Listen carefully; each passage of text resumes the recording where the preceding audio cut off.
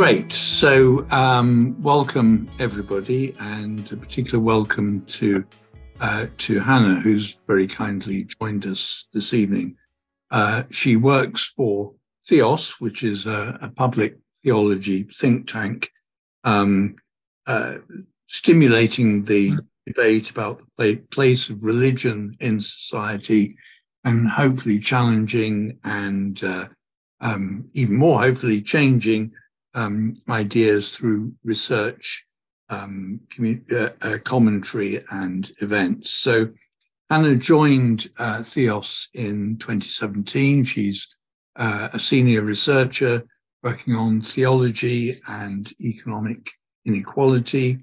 She's the author of Growing Good, which was published in 2020, and also the report The Torn Safety Net, which was published in November last year as a Theos report, and which she's going to talk about this evening. So with a commentary, just before I hand over to Hannah, that if you have any questions for Hannah, please put them on the chat and we'll pick them up, and there'll be a chance for a question and answer at the end. So over to you, Hannah, and thank you again for joining us.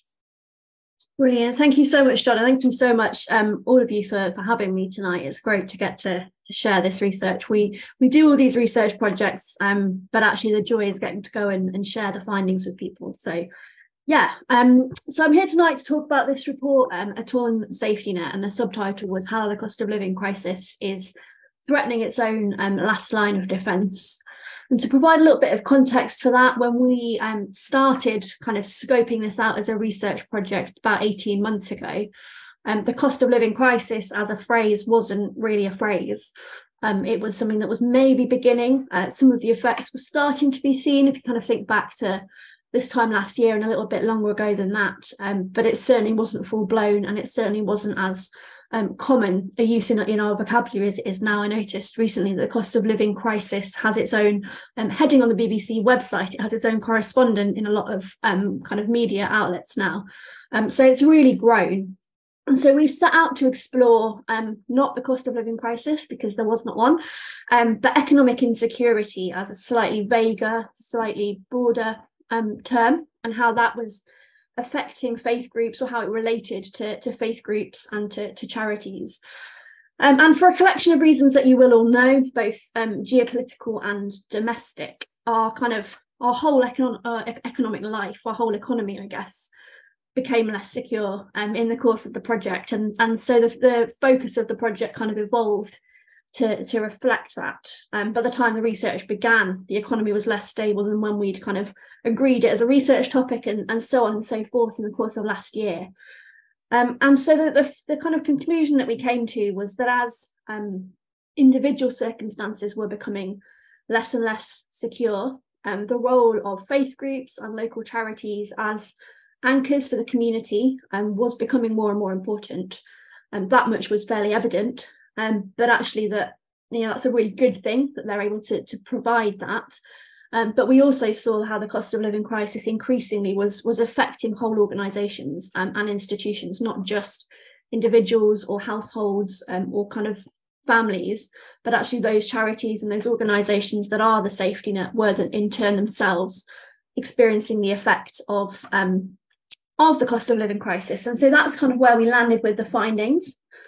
And I apologise in advance that some of it isn't necessarily the most cheerful content. There's a lot of hope in there as well, I think, in terms of seeing what organisations are doing. But a lot of it is quite bleak in terms of the outlook for organisations. But we found that some of the value of the research actually has been in documenting that, in pulling together that evidence that individual churches and charities that feel like they're struggling aren't by any stretch alone in that. And there's something quite hopeful, I think, in being able to tell that as a collective story, even if it is a kind of combination of less good stories, maybe.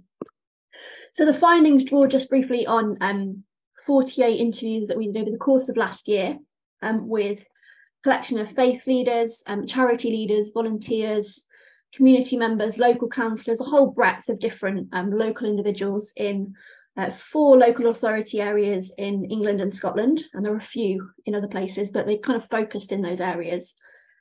And they represented both charities and faith communities from 12 different Christian denominations and non-denominational groups, as well as Muslim, Buddhist and Jewish participants, and some of no faith. And when we wrote this all up, I was really conscious that kind of some of the interviews from like January and February last year seem kind of almost naive compared to some of the ones from in sort of March and June time. There are plenty of quotes in the report, for example, where even without the date, I think I'd be able to tell you when in the year they took place, just based on kind of how optimistic or positive or negative they were about the outlook. And we're now in the process of revisiting some of the people that we interviewed and some of the context to see how the winter's been.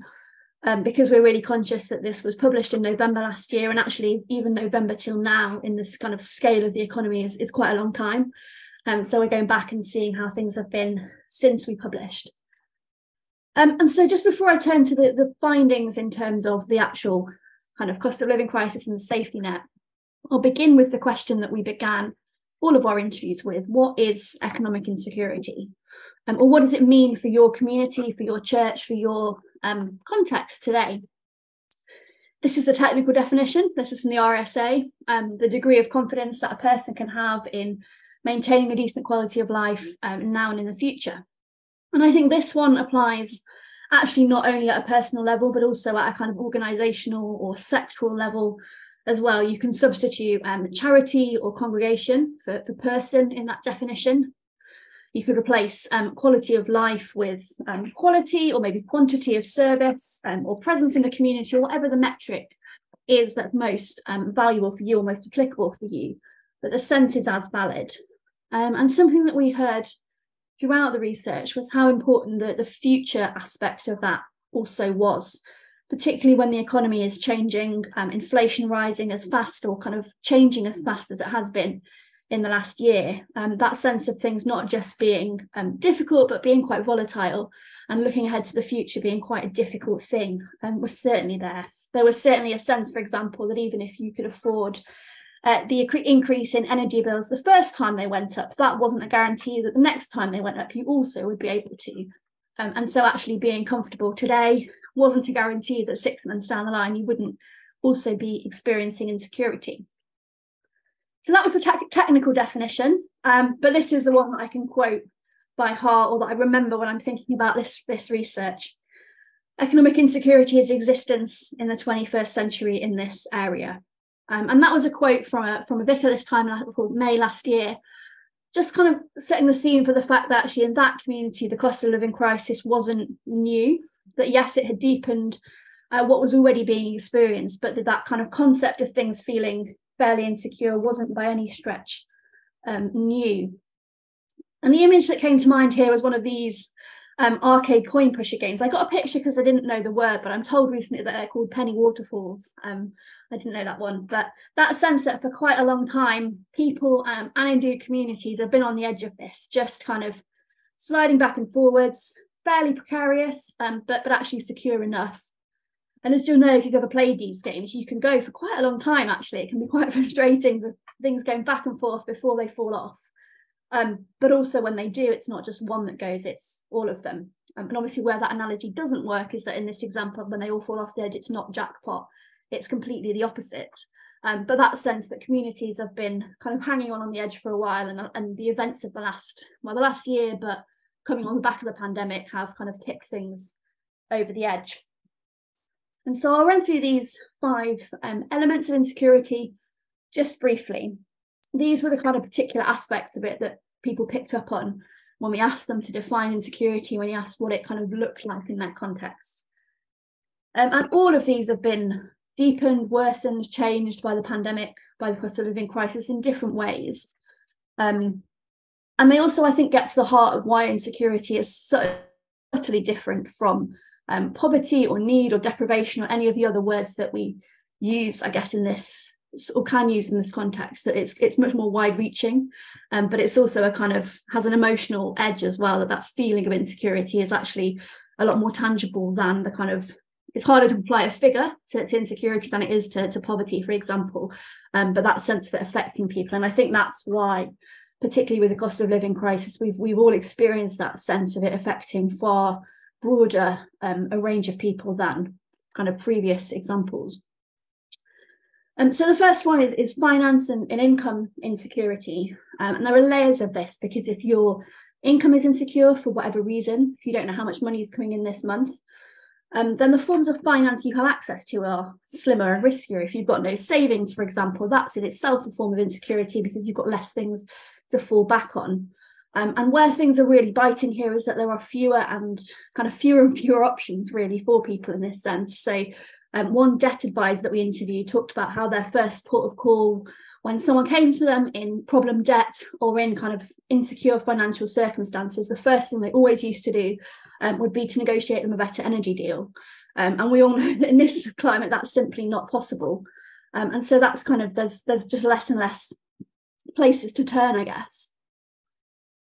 Job insecurity and insecurity of work is a significant one as well. There's been kind of changes to the labour market to work in the last few years with the rise of the gig economy, making a lot of jobs a lot less secure than they might have been.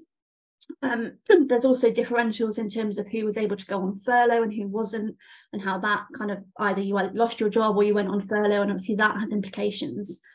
But there's also a double whammy, because the industries that are in which jobs are least secure themselves and often the lowest paid are also the industries that are as a whole less secure in this climate. So if you think for a minute about how many times the idea of cutting back on takeaways has been floated as a way in which the economic crisis is affecting people, even in much higher income groups, to go out for dinner less or get less takeaways, then you think about the trickle down instability that leads to in people that work in the takeaway industry, whether that's as delivery drivers or in the restaurants themselves, and it quickly becomes apparent that this is affecting a lot of people through work. Housing was a really interesting one that people brought up again, and it's quite cross-cutting, I think, because we saw during the pandemic a rise in no-fault evictions, in landlords kind of, for whatever reason, selling properties or kicking tenants out. And that is quite cross-cutting across economic class, across kind of demographics, because you can be a young professional privately renting on a fairly decent income, but if you're privately renting, then you can still be served with a no-fault eviction, and your housing is only as secure as your landlord's kind of intentions. And that's true also for kind of lower paid people in the private rented sector, and to some extent social housing as well. And as that quote shows, that instability of housing affects people's ability to belong or to commit. So if you're not sure whether you'll be living in the same flat in a year's time, that has inevitably implications for whether you belong to a faith community in that area, for example, or whether you're able to commit to volunteering in a particular place. If you're always living under the shadow of your landlord kicking you out for whatever reason, then that kind of inevitably feels a little bit less secure in terms of place. Just touch on this one briefly, migration status and the kind of ensuing insecurity. The start of this research, or the kind of idea for it, came before we'd seen refugees from Afghanistan coming 2 summers ago, certainly before Ukraine was even on the table. And both of those in the course of the project just kind of amplified that, that insecurity that comes with migration status, or with no recourse to public funds for some people, all of which are kind of inherently insecure states of being, I guess. And then the last highlighted form of insecurity that we saw was food insecurity. And this was a newer one, and I think quite interesting. So we saw people using this language for things that I think historically would have been called food poverty, or just poverty, actually. And I wonder if that's because of the wide range of people that are affecting it now, that food insecurity feels maybe like a slightly less stigmatizing kind of way of describing it than food poverty. Certainly this quote here, for example, was from a food bank volunteer who used that phrase kind of organically. It wasn't prompted. And I think a similar interview kind of 3 or 4 years ago, they might have said food poverty is a massive problem in our area. But I think that is just to kind of, demonstrates the kind of the scale of this and how many more people it's affecting than it was. So I could talk all day about these different kind of manifestations of insecurity, and just to kind of, to make the point again that all of them affect not only people's individual lives, but their ability to contribute and to belong to community, volunteer, to belong to civil society in general. They also affect their reliance on those groups, and it goes kind of against each other in that sense, or it's a paradox, if you like. But we saw how the story emerging from the research and kind of increasing over the course of 2022 wasn't just about individuals struggling. All of these kind of aspects that I've highlighted are individual level consequences or individual level challenges, but they add up to kind of the toll that the cost of living crisis was having on whole organisations, to the point where we began to use this phrase, a social recession, and wondering if that might be something that we were also seeing alongside the economic recession. It was a phrase that was kind of coined in the aftermath of the 2008 crisis, when volunteering dropped and financial giving dropped, and the whole kind of social sector contracted along with the economy, and slightly after the economic crisis, a slightly delayed recession, I guess. And I think it's too soon this time around to say if we're definitely going to experience this again. But kind of the economic crisis following on from the pandemic certainly points in that direction. Just last week, Third Sector magazine had a headline about a wave of charity closures as the cost of living crisis bites. So actually, again, even since November, this is something that really is having an impact. And it's because of a combination of factors, all of which feed into each other, all of which are kind of interconnected and related to the ways in which the cost of living crisis is affecting all of us. And the first one is rising fuel costs, fairly self-evidently. I think that sense in which our own energy bills have gone up, but so have the cost of heating community buildings that we often rely on. And it's worth saying that the majority of these interviews, the majority of this research took place before the government had announced anything at all in terms of its package of measures for energy bills. There have been measures that have been brought in that have helped both households and communities, and there's still a huge amount of work to be done to sustain that long term. But the fear and the insecurity prior to that, certainly towards the end of last summer, early autumn, was really acute and really real. The stats that people were being quoted for their church energy bills and quite how much they'd go up by were absolutely astronomical, with no sense of whether there would be any government measures for that. And actually, even when the government said they were bringing something in at a household level, they were slower to bring in measures for small businesses, for charities, for kind of community buildings. That did come, but it only came after a kind of groundswell of people saying pubs are also going to struggle to heat, so are churches, and that there needs to be something for that. Petrol cost as well. This was the first kind of indication we had of the impact that it was having on volunteers, even those who were comparatively well off or had been comparatively well off. For example, people who could previously quite easily absorb the cost of a tank of petrol to deliver for food bank, who were able to kind of use their own car, their own money for that. And as the cost of petrol rose, along with the cost of everything else, people needing to consider their own budgets. And as this is will become a bit of a recurring theme, I think, that it's a cost that was transferred to charities and churches that they just hadn't had to cover before, hadn't had to factor in before. And that's not to say that it's wrong to pay volunteers' expenses. It's not to say it's wrong to expect some sort of reimbursement if you fill up your tank of petrol every week to deliver for the church or whatever. But if it's a line in the budget that hadn't been there before, then suddenly that appearing at a time when not only was it not there before, but actually the cost of a tank of petrol is twice what it would have been last year, then it's inevitably quite hard. You can kind of see how these things all add up. And then the idea of kind of warm spaces came in, didn't it? That idea of churches and community buildings being warm. And again, some of the interviews were before any kind of councils and denominational groups had offered funding for that. And so there was a real insecurity about whether those would be able to go ahead. And this was really stark. You kind of look at the timeline of interviews that in sort of February, maybe March last year, people were saying, you know, we're quite concerned because in our congregation, we know that a lot of people will struggle to heat their homes come the winter, but it's fine because we'll be here, we'll be warm, we're going to open up and people can come here. And then by kind of May or June, people were saying, and we're also terrified that we're not going to be able to heat. And then again, a lot of kind of councils brought in some funding for that, and there were a lot of different kind of piecemeal initiatives to fund heating of warm spaces so that people have space to go. And I think that's been a really good initiative this winter. It's not one I'd want to see kind of becoming normalised or becoming relied on every winter. But certainly that, you know, that does cost money. Yeah, this is just a selection of headlines very quick search that I did for headlines for the last 6 months, to show the kind of scale of this, I guess, that it's not just churches, that kind of every aspect of society was worrying at one point about energy bills. And not all of these have kind of translated into actual closures, and we haven't seen kind of many, although some leisure centres closing, for example, but all of these were kind of expressing, I guess, the anxiety at the time, and that in itself makes life feel less secure, doesn't it? That in itself is a consequence. And there were, a lot of different kind of things going on in this. We saw, for example, football clubs bringing kickoff forward so that, kicking off at lunchtime rather than in the afternoon, so they didn't have to put the floodlights on, and all those kind of subtle ways in which life changed to adapt to the scale of this crisis.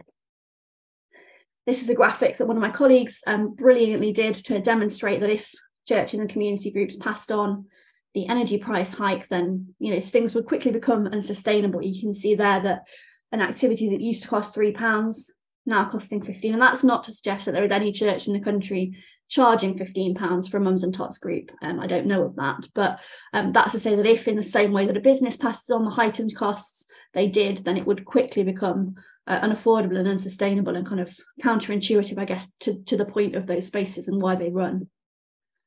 There's then obviously the impacts of inflation. Everyone's grocery bills has gone up.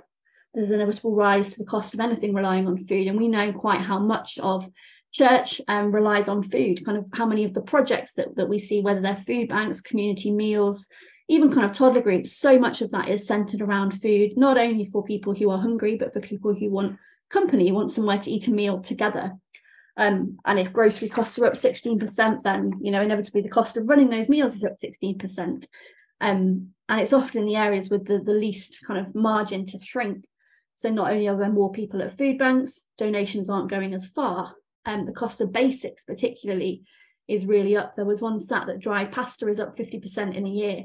And it's those kind of basics that are most relied on, that food banks kind of rely on the most, are kind of going up. Trussell Trust data out over the winter showed that they were having to buy twice as much food as they normally would, kind of spend twice as much money on buying the basics, because donations are down, demand is up, and at the same time as everything costs more. So that's all really feeding in quite acutely. And it's really entangled as well. So we're starting to hear kind of anecdotal reports of there being less food waste, because supermarkets and kind of corporations are tightening their belt, trying to reduce loss, because they're also feeling the cost of the economy. But actually the ecosystem of food insecurity or food poverty in this country has become quite reliant on things like fair share. They started out as kind of environmental initiatives mainly, not wanting to throw away food, not wanting to kind of see, quite rightly, not wanting to see there were huge amounts of food waste from supermarkets. But actually very quickly they've kind of gained a social purpose as well as an environmental one, in that a lot of food banks and community meals and anti-poverty initiatives are really reliant on them. So as soon as there is, ironically, less food waste should be a good thing. But actually, if a lot of charities are reliant on that, then it counterintuitively becomes quite a bad thing. And then, obviously that's been compounded by the energy crisis, by the energy needed to cook both at home and in kind of church halls or wherever. We heard an example recently of a food bank that used to give out turkeys at Christmas, but this year had to cook them first so that families wouldn't have to have the oven on for 4 hours to cook a turkey, because they couldn't guarantee that they'd be able to do that. And it's a brilliant gift to be able to give a family a cooked turkey at Christmas so they don't have to worry about any of that. But it is also a transferred cost. Someone has to find the money to cook that turkey. So this is, another flippant or quite trivial example of a graphic that a colleague of mine made. It's a trivial example, but I think it makes the point really clearly, whether it's the biscuits donated to a food bank or for refreshments on a Sunday morning or for a toddler group. We know how much of the kind of infrastructure of church relies on biscuits and refreshments like that. And if the cost of that is at 35% in the last year, you can start to kind of add that up. It's a huge figure. So there's also been kind of impact on volunteering, and we've seen quite a few different kind of contrary trends, I guess, in volunteering in the last few years. There was the furlough effect, so that was where kind of a lot of younger working age people who were on furlough used that time to volunteer. We saw kind of people who hadn't been previously volunteering doing so during the pandemic, particularly in the early days. and then a subsequent decline in that when they all went back to work, compounded by the loss of existing volunteers. So people retiring from volunteering, people who were shielding or stereotypically slightly older, but not universally so, not all going back to projects that they had volunteered at before. And in many cases, quite rightly, sensing the time was right to step back, but that's not necessarily been replaced by kind of people coming forward. And there's also been, kind of risk of burnout. If you think back to the start of the pandemic, when a lot of new initiatives were set up to serve the community, I don't think we ever thought we'd still be here 3 years later in this kind of level of acute economic need. Certainly when lockdown started, we were all kind of thinking, or at least I was, that it was maybe a couple of months, maybe certainly maybe the end of the year at the very least, certainly not that the kind of the economic need that those mutual aid groups, for example, were being set up to address in local communities because of lockdown would still be needed 3 years later. So there was a risk, I think, that people went too hard too soon in terms of giving of time and volunteering, and also some funders, I think, did that as well. We've certainly kind of seen some evidence that funders who put in emergency, or councils as well, emergency kind of COVID grants, then found that there wasn't really much left to do emergency cost of living grants year on year a few years later. There's also been an impact on financial giving. There's a quote there from Gordon Brown, who wrote the foreword for our report, who talks quite powerfully about how compassion isn't running out, but cash is. That sense of people still wanting to give, but there is just kind of less money, less kind of spare there to donate. At the same time, as well as kind of how inflation is leading to a kind of devaluation of donations. If you give £10 and you've given £10 for charity for years, it's a generous thing to do. It's not to knock that, but that £10 is literally worth less than it was last year. And as someone put it recently, the only direct debit that hasn't gone up is the one I give to charity. We're told by every other kind of phone bill, Netflix, all of those things, that because of inflation, your direct debit's gone up by 12% this month. I've never been told that by a charity. And I don't think that's, necessarily, I'm not suggesting in that people are not generous, or that we should knock people that are giving. But there's that kind of sense in which the amount that we're giving, even if it feels like a good amount and is, literally isn't worth what it was. And the same is true of kind of church collections as well. If you put a £5 note in every week, that's a really generous and symbolic thing to do. But that's actually only worth kind of £4.11 or something now. And you can't increase that. You can't put a £6.16 note in the collection, because that's the equivalent of the £5 that you put in last week. But so people continue kind of, just because notes are there, right? To do that, it's a nice round amount. And then the loss of physical collections as well. We heard from one kind of group that we interviewed that for some mosques particularly, although I think the same is true of churches, for a lot of mosques, up to kind of 75 or 80% of their annual income comes from physical collections. So they have a lot of people in their congregation who don't have direct debits to the mosque. The same is true of churches in a lot of areas, that people are incredibly generous. They kind of talked about how some people put in £50 a week into the collection in the mosque, but they do it physically because it's part of the worship and part of kind of why they're there. And when we had that whole time when physical collections couldn't happen, then that was just lost. And that's, some of that transferred online, quite a lot of it didn't. And so there's that kind of pandemic effect lingering, I guess, in terms of kind of congregational finances that are now further stretched, having not been on a brilliant footing in some places to start with. And so this all feeds into what we call the custard cream conundrum. I actually think that kind of every report and paper would be improved if it made its kind of key point in terms of biscuits, but that's an aside. We kind of coined this to describe that phenomenon that I've highlighted throughout, of those kind of small marginal losses, those small kind of costs that churches and charities have been picking up, that were never in the budgets before, but that are now kind of making things really difficult. Petrol money to deliver a food parcel being the kind of obvious one. In the same way that people using their own cars and quietly just kind of donating the cost of that has sustained a lot of food delivery services for years. A lot of projects like toddler groups have been sustained by volunteers paying for refreshments themselves as well. And the name stems not from kind of my reliance on the office biscuit tin when I was writing this, But from the example of one church where a core kind of named volunteer had really quietly donated the biscuits for a parent toddler group's refreshments every week for years, but faced with personal economic challenges, she couldn't anymore, and that's completely fine. She'd started to bring her kind of receipts to church, and they'd suddenly realised that they'd, the amount they'd saved or kind of inadvertently saved over the years was huge. We did some calculations, and if every Anglican church in the country, and this is only one denomination, bought one packet of biscuits every week for a year, we're into six figures very quickly. And that's not, that breaks down into like individual congregations, it's £100 a year or whatever, but it adds up, right? And it's also not a cost that they've ever had to account for before.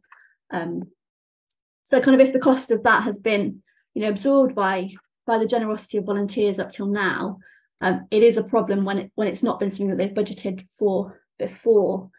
And it's a recognition of the insecurity of the whole institution, that it's reliant on one person buying the biscuits, or that the whole kind of infrastructure of a community is dependent on one core volunteer. We know so many examples, and I'm sure you'll all recognise it, of projects that run because of one person. And if that person wasn't there anymore because of illness or because of whatever, then things very quickly fall apart. And actually things that have been on the edge of the penny waterfall for years, it doesn't take much to kind of tip them off the edge. And then, where am I? There we go. And then just lastly, social scarring was a kind of phenomenon that we talked about. So we talk about economic scarring as the kind of medium to long-term damage done to the economy by an economic crisis. So the way that it lasts, even if inflation went back to normal tomorrow, if we woke up tomorrow morning and this was all kind of figures were back where they were a year ago, there would be economic scarring. There would be kind of lasting damage to the economy in lots of different ways. And I think the same is true of the social sector. So certainly after the last few years of pandemic coming on the back of austerity, coming on the back of, or this economic crisis coming on the back of both of those things, there's going to be kind of a long-lasting impact on the social sector, even if, again, tomorrow morning the economic damage was gone. So yeah, just to end, this is a quote from someone that we interviewed who kind of encapsulated that sense of how precarious, how insecure the whole kind of systems of the churches themselves can often be, that reliance on one small piece. And that, I think, was quite a kind of key finding, that it's, compassion is not running out, but actually the kind of mechanisms by which we kind of administer it and the mechanisms by which we hold everything together are often less secure than we perhaps realise, or than we maybe want to kind of recognise. And then lastly, this, another quote from Gordon Brown and Rowan Williams in the foreword, talking about how the safety net is torn. And that's the kind of combined impact of all of the things that I've outlined, the different ways in which, yes, churches are still there, community groups are still there, reliably serving their communities, but it's not limitless. And their kind of ability to do that isn't there, kind of can't be guaranteed to be there forever. And so I guess that's the kind of, that's where I'll land in the sense that it is torn, it is clear, but we hope that it's not torn beyond repair. There is hope in terms of kind of putting those things back together. But I do think it's really important to recognise. I've written a whole report. I think it's that important to recognise the ways in which these things are struggling and what needs to be done to address that. Thank you, Hannah. And questions are already beginning to emerge from the chat, but please, if all of us have questions, please put them on the chat, and we'll take as many as we can. So, Hannah, thank you for laying this out so clearly. One question just to start with that I had.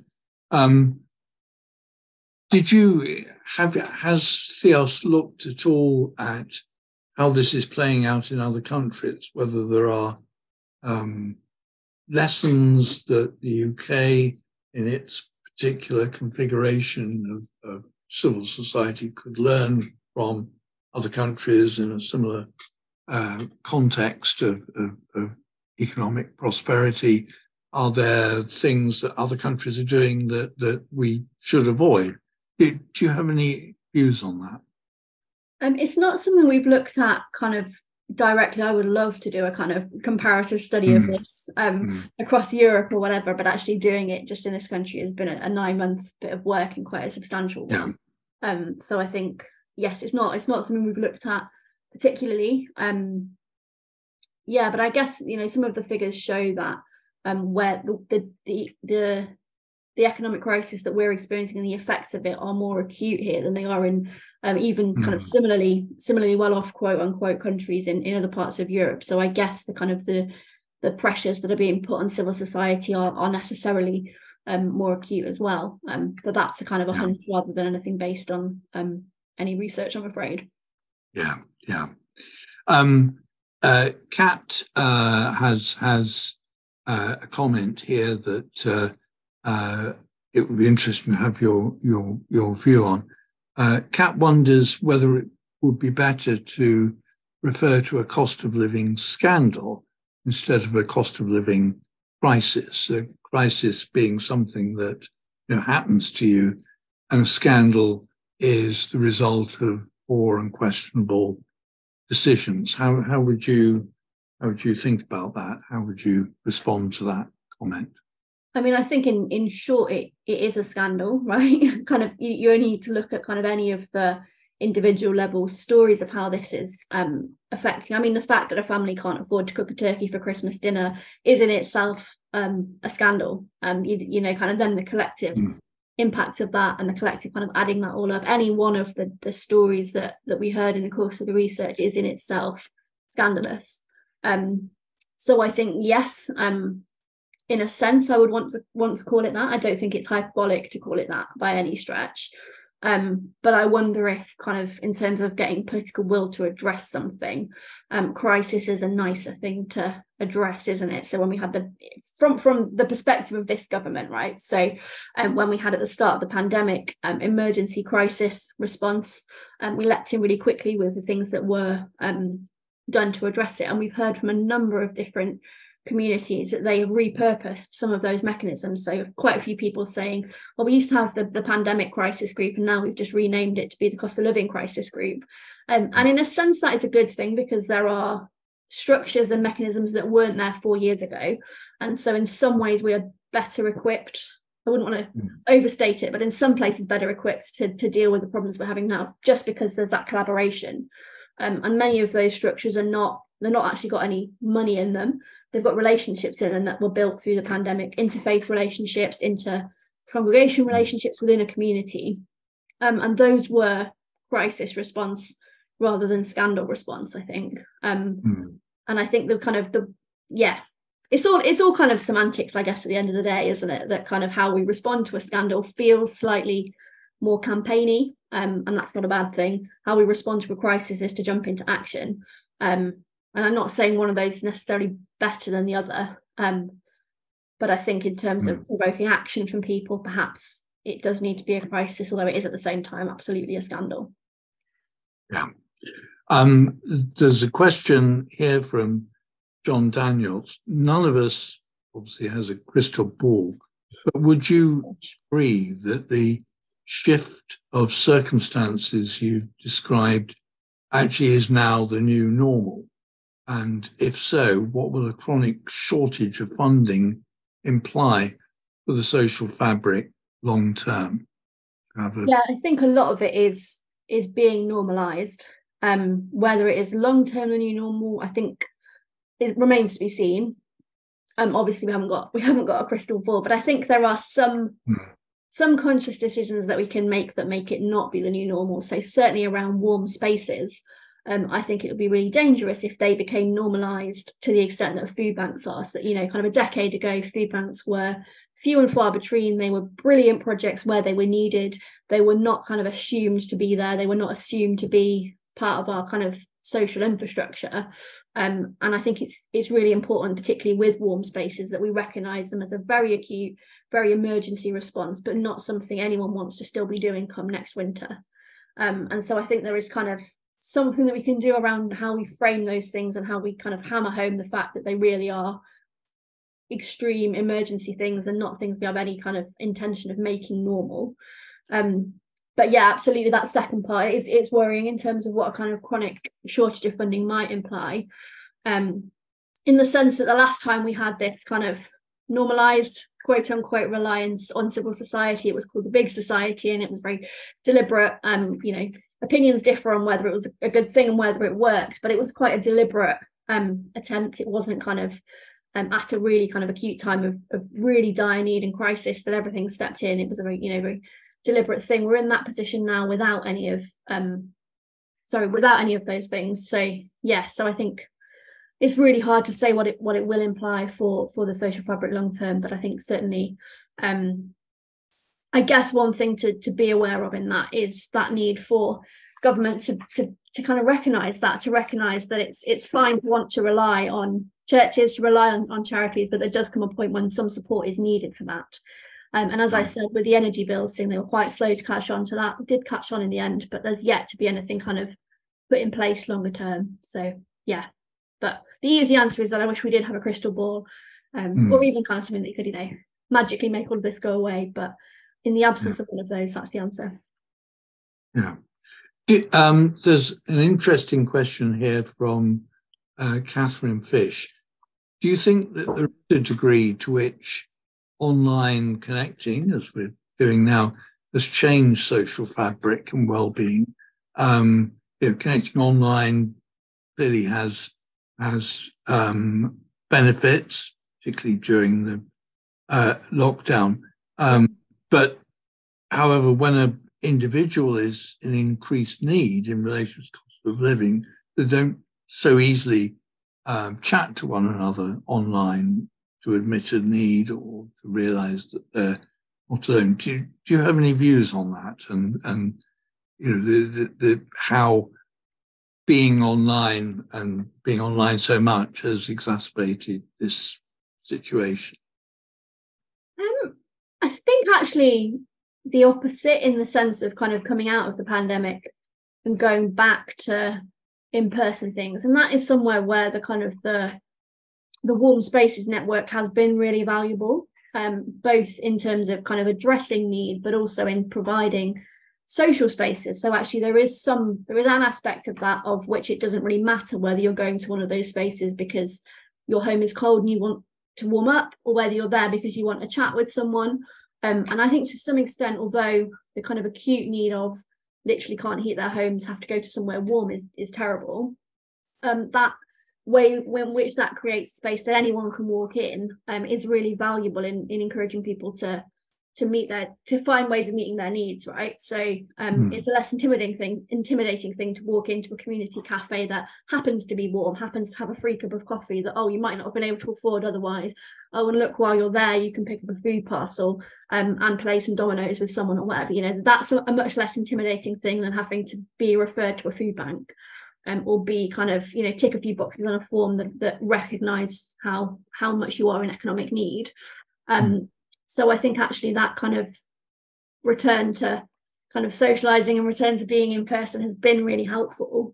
And I think there's been potentially an appetite for that in a way that if we hadn't had kind of a couple of years without any of it, it might not have been there. I don't really have any kind of research on whether people are kind of asking for these sort of things online as well, or how that's affected it. But certainly kind of, at least anecdotally, we've seen as many people coming to those warm spaces because of the company as we have because of the cold. And that's got to be kind of in some ways beneficial. Yeah. Another question from David Shaw. Do you see any new forms of funding emerging for social projects, particularly out of greater online collaboration? Not off the top of my head that I can think of, no. I think people are getting more creative with funding. That might be crowdfunding, that might be kind of sourcing smaller bits of funding. But I can't think of any kind of new examples of that, I'm afraid, no. Yeah. There's a question here from Helen McCluskey, which is, I suppose, something of a particular sort of importance. Well, it's important to all of us, but obviously we're green Christians, so there's a particular focus on issues of climate change and biodiversity loss. Do you have any views on how people can respond to those issues when they're in such a dire situation? Is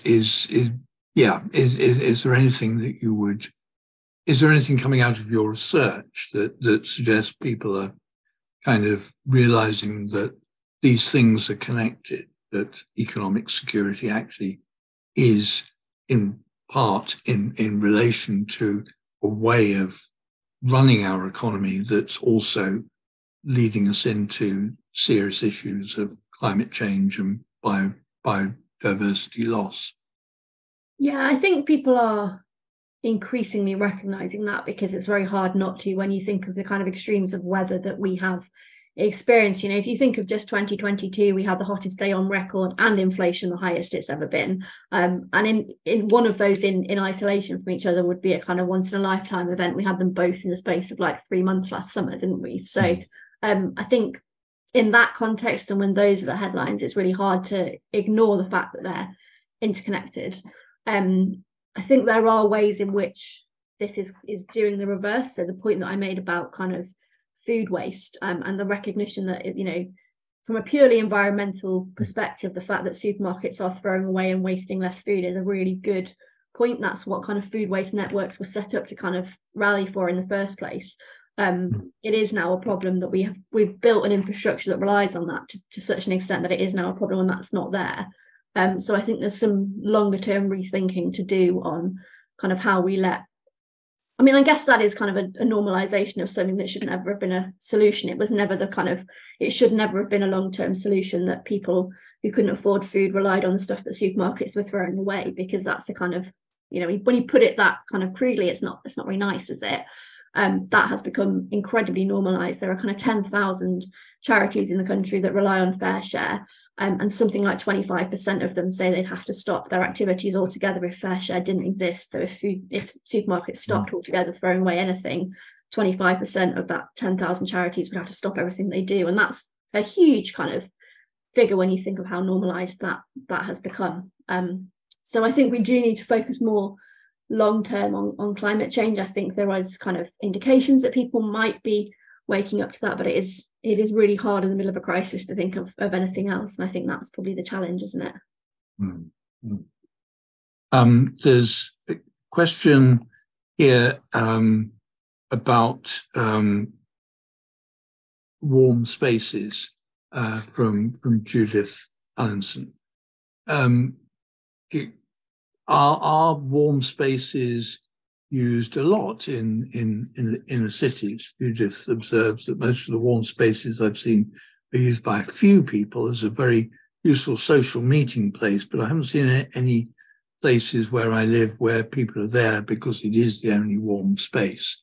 So a warm place. So do you have any views on how many people are using warm spaces? And yeah, I haven't got any data on it, kind of hard data on it, but there's certainly been a drive this year to label those as those places, so to make it really clear that if you come into X church on a Tuesday, it will be warm, and then kind of a collaboration within a community where making sure that there is at least one church or community centre that is warm every day of the week, and so people know that they can go there. I guess part of it is that no one is checking on the door while people are there. And so people might not ever say we're here because we can't have the heating on at home, but it might be because they haven't had the heating on for weeks at home, and just knowing that the church is there and it's warm, and the social meeting kind of space for it is an extra benefit, and the fact that they can get a cup of tea without kind of having to have the cost of boiling a kettle. There are certainly people that we know of who are kind of calculating those things to the penny or to the fraction of a penny, how much it costs to boil a kettle, how much it costs to have a bath, all of those kind of things, and how long they can afford to have the heating on every day. So even if it's not kind of a absolutely nothing at all or go to church kind of thing, that eases it a little bit, that they might be able to have it on for a little bit longer in the evening. There are certainly, so I've just seen kind of Lynn's comment, and I think there are certainly plenty of examples of people using the space instead of heating their own homes. It doesn't necessarily mean that they wouldn't have found a way to heat their home otherwise. But actually it's a relief. They've got more money to spend on groceries that week because they haven't had to find the heating or whatever. So yeah. Like I say, I don't have the data on it, but I think there are maybe more than you're aware of, Judith. But yeah. There's a question here from Rob Wakeling. I'm actually going to ask him to unmute to kind of put this question himself. It's about global thinking as in relation to national thinking about economic security. Rob, do you want to just expand on that question? Well, I suppose it's related to climate change as well, and that's already partly been addressed by the speaker. So I just wanted to broaden that. I mean, we think a lot about the national issues and how it applies in our sort of economic framework, but we don't often apply the same issues on a global scale where the issues can be much more extreme. Yeah, I think so the language of food insecurity is really interesting in relation to that. I touched on a little bit how it's being used increasingly in this country, but it as a kind of technical term, I guess, it traditionally is used more in kind of international development, and it's insecurity kind of relating to people's ability to guarantee access to food. Until kind of very, very recently, actually, that meant basically because there was none, because they're in parts of the world where due to crop failure or to famine or because of environmental reasons, there literally was no food. So it hasn't often been used to refer to inability to access food because it is there, but you can't afford it. That's the kind of change in definition we're seeing. And again, you might have called that poverty a few years ago.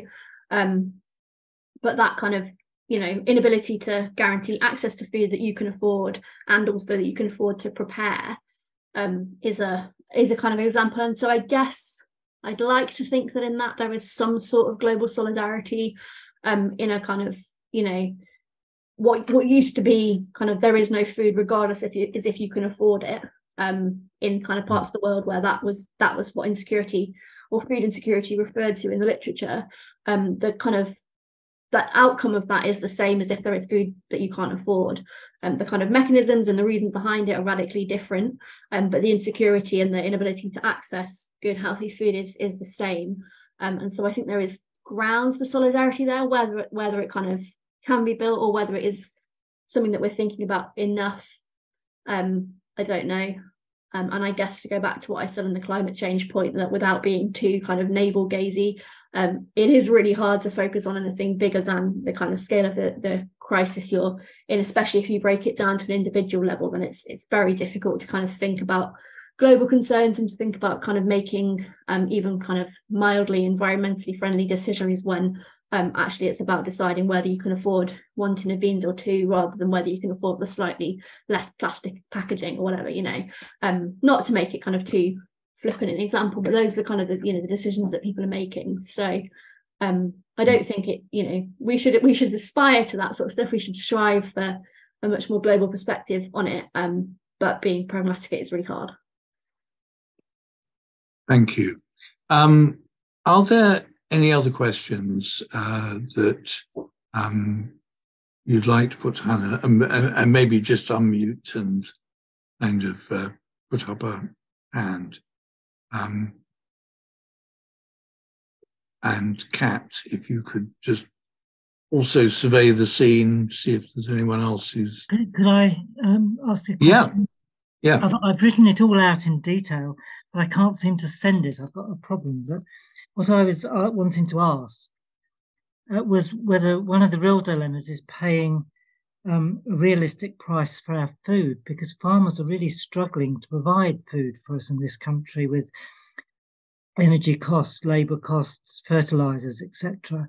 And if we don't grow and pay more for our food in this country, we're going to have to import food, which has increasingly further insecurity problems with all that's going on in the world. And I wonder where this gets factored in terms of what we're talking about. Yeah, it's a real catch-22, isn't it, in the sense that yes, the solution is to pay more for our food, but we can't start with that solution when the problem is that we can't afford for our food in the first place. And actually you're really right that kind of if we could get to the point where much more of our food was produced in the UK, and all of the things that you just outlined, because of the kind of the costs of fertilizer, of heating, of manpower, and all of that sort of stuff. If we got into a place where we got that in a good place, I guess, it would require paying more. It would long term alleviate so many of the problems that we've had, particularly with kind of empty shelves, with kind of too much surplus food and then not enough, and all of that. But it's really hard to start from that as a solution when, it is the solution to a problem that is in itself the problem of the solution, if that makes any sense at all. So you're absolutely right. And also it's a very kind of counterintuitive and difficult way to get there. Thank you. And someone's, Kat, commenting on Marissa's parakeet that is there or was there. Yes, true. It's still there, yeah. So listening very carefully. We're beginning to, I think, move towards the close of the session. Does anyone have any other questions they want to put to? Kat. Yeah, well, thank you so much for a really interesting talk this evening, Hannah. One thing that I've noticed during the year, with over the past year, with the increasing combination of crises, really, is that a number of campaigning groups and faith groups, which seemingly have disparate agendas, are finding the commonality, the links between climate and poverty and tax, justice, and so on and so forth, and beginning to amplify one another's message, and that the public narrative around how fair the system is and the ways in which it might be rigged against ordinary people, that seems to be coming more to the fore. And that gives me a little hope, actually, because sometimes things have to get bad enough that people say, I can't bear this a minute longer. I don't know whether you've noticed any of that sort of that building of alliances and noticing of allies. Yeah, definitely. I think it's happening. I mean, it's happening at a local level as well as nationally. So there's a lot more kind of collaboration between different faith groups locally, partly out of kind of that shared anger and that shared sense of things not being right, but also just out of, it's a lot easier to do them together, even down to kind of, really practical collaboration on warm spaces. At the church with the most people and the most volunteers might also be the one with the oldest building, so it makes absolutely no sense for that to be the place that we heat if we're going to heat it and provide things for people. So why don't the church that's got kind of fewer people but a brand new build or a newer building, we'll bring the people, you bring the space. That's happening out of necessity, but I'd like to think that will lead to kind of coalitions that last and collaborations that last far longer than this year, because once those relationships are in place, though, they're not going to kind of disappear when the crisis does. God willing, one day the crisis will disappear, or the crisis will be less, but those kind of relationships will be there. And that, if there is any hope, it is that those relationships and the kind of the social and relational aspect of everything that's been built in this time will last, and will have a longer legacy than some of the economic stuff. And nationally as well, you're absolutely right. I think there have been some kind of more unlikely kind of bedfellows saying that the same thing on this, that it isn't fair. And I think you're absolutely right that it's because things have got to a point where it's very hard to pretend otherwise now, isn't it? There was a time when it was at a level where kind of if you were really, really engaged, you knew that it was bad, but you could quite easily turn a blind eye. I think it's much harder for anyone from any perspective to do that now, and so inevitably there is greater kind of agreement or kind of consensus that something needs to be done, and again I hope that is a good thing, or can be a good thing. Yeah, thank you. Do you want to finish, Hannah, by just talking a bit about Theos and what it does and how people can support what it does? Yeah, that's a nice opportunity to end with, isn't it? So we are a think tank. No one knows what think tank is.